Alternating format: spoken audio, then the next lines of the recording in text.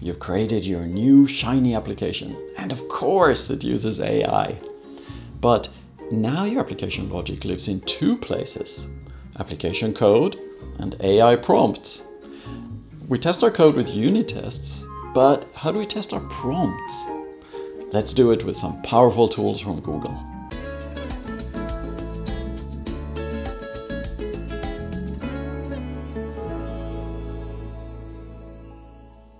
Hi, I'm Martin. These days our app logic lives in both code and prompts. But a bad prompt leads to bugs and what I call prompt churn. We're just aimlessly changing prompts. In this video, I'll show you how to use Google's tools to engineer and improve your prompts with a clear prompt ops framework, from initial crafting to benchmarking to automated CI/CD testing. For our use case, we'll filter spam in a social media app. Instead of the old slow way of training our own classifiers, we'll use a single Gen AI prompt that requires no training. And it can even explain its reasoning. When I write an app, I start in the craft stage to prototype my prompts. And Google's new Gen AI evaluation tool is perfect for this. The quickest way to start is the generate data option. You give it a prompt template and it generates a dataset for you to test against. After running the evaluation, you get a pass rate and detailed metrics. It's a great way to get a quick gut check on a new prompt idea and find areas for improvement. For example, here I can see that the generated explanation wasn't very clear. But for a better reality check, you'll want to use your own data.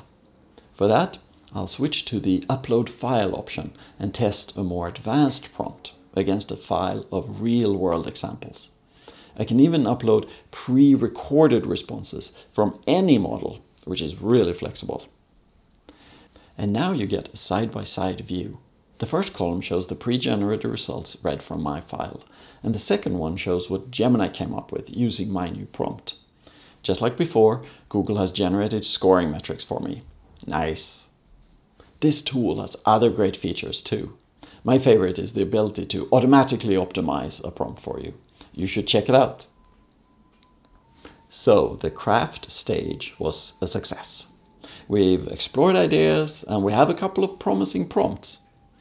But that isn't good enough for production. We need to test our prompts against each other with the same discipline that we use when we test our code.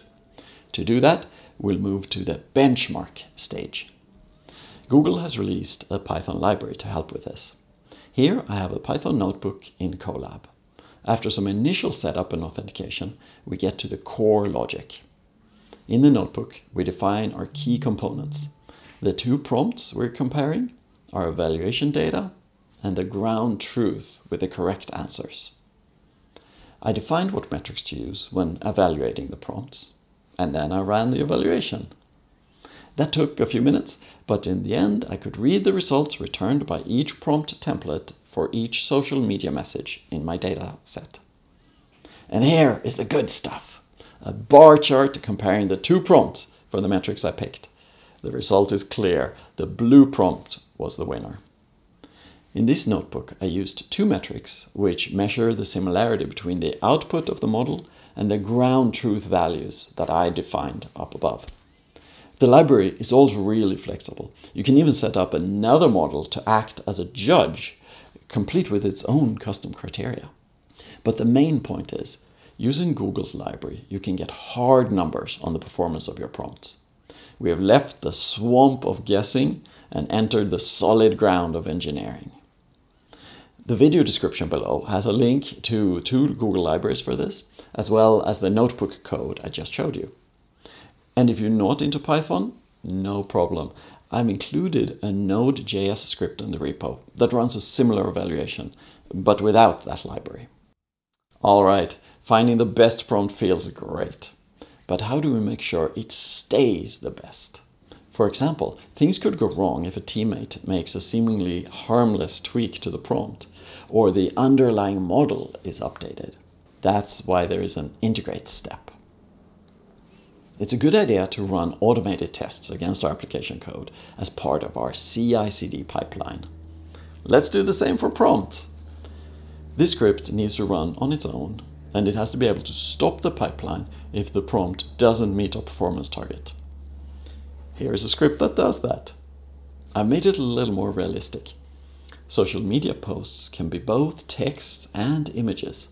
For example, the text may be innocent, but the image can be spammy. The script asks Gemini for structured JSON output. The script runs many Gemini calls in parallel to make sure that it doesn't slow down the CI/CD pipeline too much. And since Google's main evaluation library is in Python right now, I wrote this script in Node.js just to show you that you can do this in any language. All right, let's run it. And it's done. We got a 100% pass rate, which is above our 80% threshold. Because it passed, the script returns a success code. If it had failed, it would have automatically stopped the CI/CD pipeline, which is exactly what we want. Let's look at 3 key tricks in the code to make it suitable for CI/CD. First, we force Gemini to return clean JSON using a schema, so we don't have to parse conversational text. Second, we turn the temperature way down to get more repeatable results. And finally, the script compares the accuracy to our 80% threshold to return that pass or fail signal to the CI/CD pipeline. And that's how you get from the swamp to solid ground. You now have the framework to leave guessing behind and truly engineer and improve your prompts with confidence. And thank you for watching. If you have any questions for me, ask in the comments. Also, do let me know what you thought of today's episode. I read every single comment. Can't wait to see what you build!